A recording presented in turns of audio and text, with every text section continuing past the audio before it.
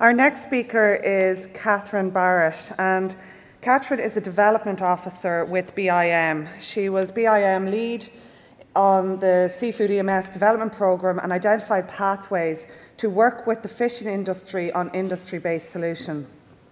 Catherine is currently the North East Flag Facilitator, which provides grant aid towards the sustainable development of fishery-dependent areas in defined coastal areas of Louth, Meath and Dublin. So Catherine is going to be speaking to us a little bit today about fishing for litter and the MARELITT project, and Catherine is from Board Iascaigh Mhara. Thank you very much, Catherine. Thank you. Right. So basically, I suppose this element of this fishing for litter, which some of the speakers spoke about this morning. So what is MARELITT? So MARELITT was it's an EU-funded project. And basically, the European Commission under DG Environment decided that some areas around Europe weren't participating in marine fishing for litter and coming back to, as Richard outlined, some of these regional action plans. So they set up a programme to actually nearly work as an outreach to some of the member states. And this is delivered by this, I suppose, an environmental consultant group and a lot of partners. Which aims to identify the good practices for removing both litter and derelict fishing gear, and to establish marine projects in the 4 regional seas. So complementing some of the topics that Richard brought up. So we applied as a host partner, and we also identified local partners that could work with us. So we had and again, as these projects go, we had a European network first, and then we had a regional one, i.e. in the member state. So we had our fishery harbours, we had a council pier, which is managed by the County Council, and we had the environmental unit, we had industry in terms of responsible Irish fish, we had our own Department of Agriculture, and Richard was there from the Department of Environment, as well as some of our scientific colleagues from the Marine Institute. So setting the scene, so I think Richard has covered the MSFD, and I'm going to just go through some of these things, some of these other points.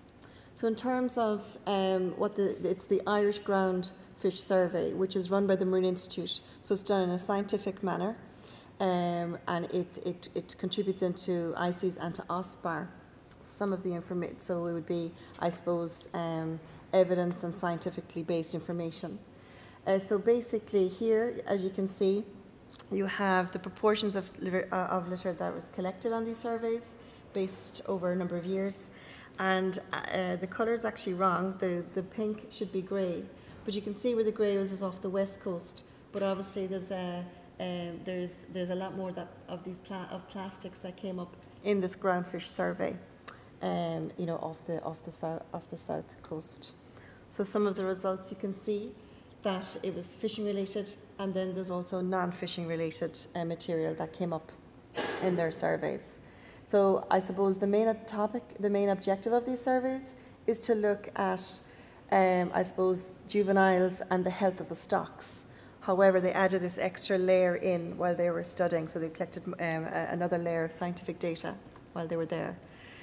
So here you can see, so some of these areas, now in terms of Richard actually mentioned, the ICES. So basically there's various ICES divisions. So the whole of the ocean is done up in rectangles, and rather than calling them names, they give them numbers. So for instance, this one here, 7B, is actually off Rockall and Rockall Trough, which is on the far west, far northwest.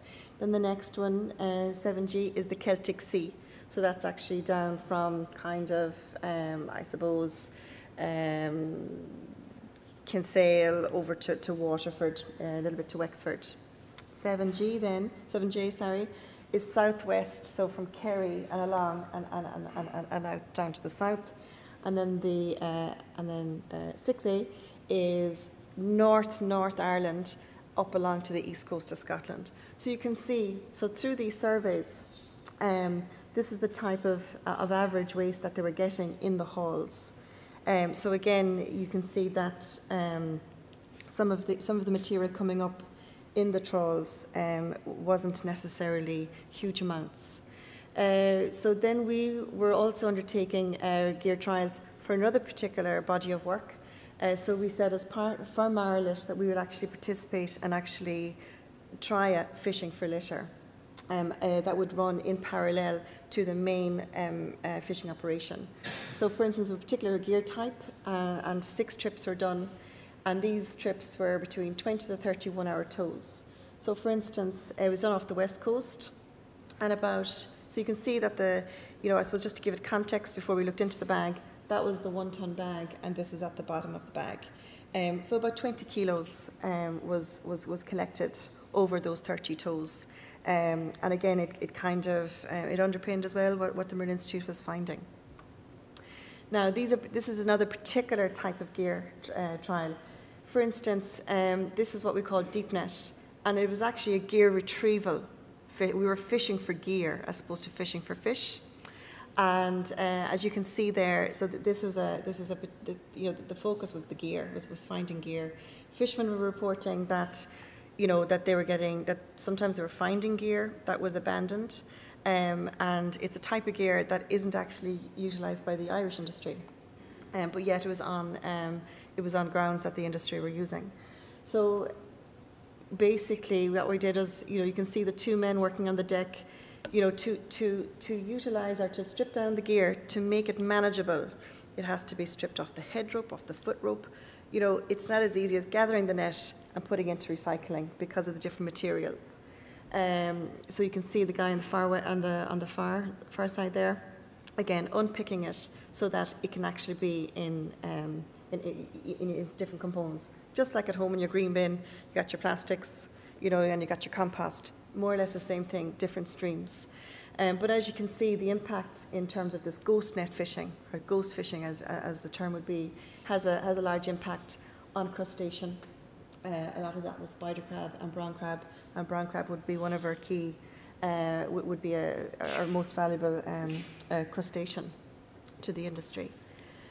So between that particular project and also when the salmon fishery was closed, we had a kind of, I suppose, offer up your gear type of thing. So we actually began, this is stripped gear again, as you can see, and it's mainly nylon.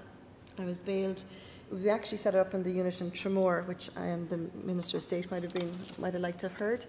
And between that and over the last 6 years, working both on the gear retrieval and then this handling of the gear, we have possibly close to about 75 tonnes of nylon and about 8 tonnes of polyethylene have been stripped, handled, and put into recycling streams. So close to about 500,000 kilos of gill net was taken out of the marine environment and also out of landfill into programs. So other strands that we're kind of working on. We have an environmental management system, which is our entry level for certification. So it's a method of auditing vessels, and we've developed it with fishermen for fishermen.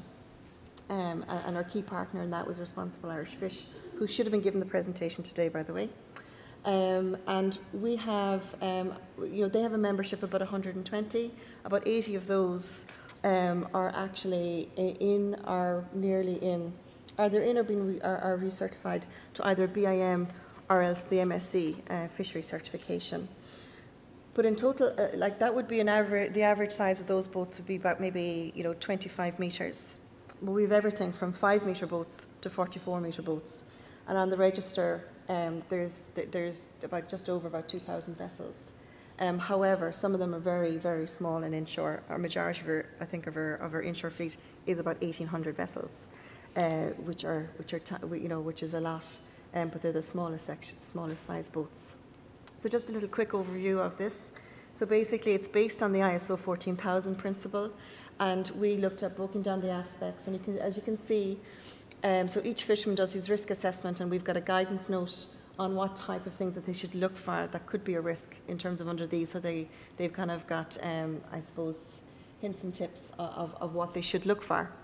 So as you can see, under number 7 there is their own waste management, as well then as number 8, which is marine debris and litter. So they look at, certain vessels, would identify their own waste management, what they should do, and also what to do for marine litter or debris. And under this, when we started this programme, the fishermen were very keen to take part in a Fishing for Litter programme, but it was a little bit difficult to set up. So just a little comment on our industry partner. So due to their work on the EMS and getting it out to vessels, because they were key in terms of this industry-to-industry membership or mentoring to empower themselves, they were shortlisted for the Green Awards in 2011. And also Seaweb, which a lot of you probably know about, he was nominated as a seafood champion, which is an international award. So this is just a snapshot of this MARELITT programme, and our workshop has been detailed on that, and that's available on the web. So we had visiting experts. So we had the milieu consultant, who has a degree in environmental law, and our other guy is Tom Piper, who is from Chemo UK. So he oversees, I think he said about maybe 45 ports in the UK who participate in Fishing for Litter, even though he would be working more closely with the ones in Scotland. But he also would have a very, leading hand in those in the southwest. And we were off down to Castanbear on our site visit. And as you can see, I just captured that this wild Atlantic way and tourism and the increase in tourism on the coast, it is important. It is important. So we had pre-Movember here at Richard, without the beard. And so we had 16 participants. We also went down to Castanbear and had another bit of a workshop.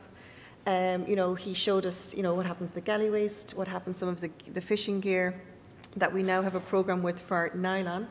And then, looks like a mess, but it's actually organised chaos in terms of material that has been